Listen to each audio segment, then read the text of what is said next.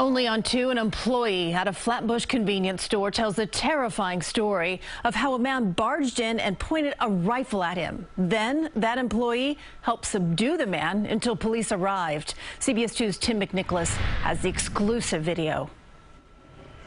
Security video shows a man walk through Newkirk Plaza Tuesday afternoon with a rifle on his shoulder. He steps into Newkirk Grocery, paces back and forth, and points the rifle at employees. There's Zaid Hussein ducking behind the counter.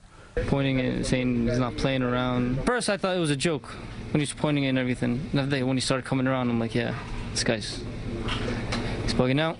You can see Hussein and his coworker trying to get away as the man walks behind the counter and points the rifle again.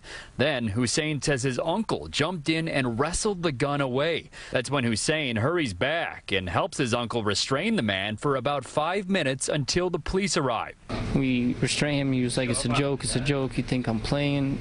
It was just a joke, let me go. But to Hussein, it's no joke. He says he's seen the man around, but he doesn't know him and he has no idea why he did this. The NYPD says the suspect is a 68-year-old named Michael Stevens, and he, quote, threatened to kill everyone while pointing an assault rifle at a store employee.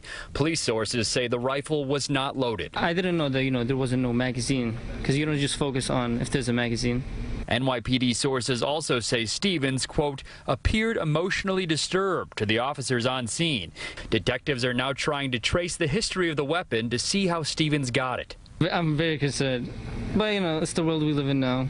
Police sources say before he entered the store, that suspect was waving the rifle out here in the plaza, right next to a busy train station.